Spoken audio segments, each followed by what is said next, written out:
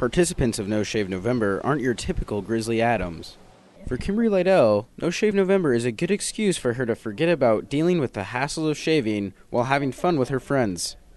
Makes me feel less of an anomaly when there's a group of people also participating, and it's fairly a well-known concept. It's not very unusual anymore. People are just like, oh, it's No Shave November, so it's okay.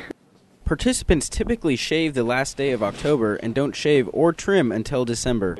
The origin of No Shave November is unknown, but that doesn't stop students from participating year after year. My beard has just evolved over time in this last few years, so I decided why not do it and just compare my freshman year no shave to my sophomore year no shave to this year's no shave. So, despite setbacks from itchiness, students have shown their support for No Shave November this year.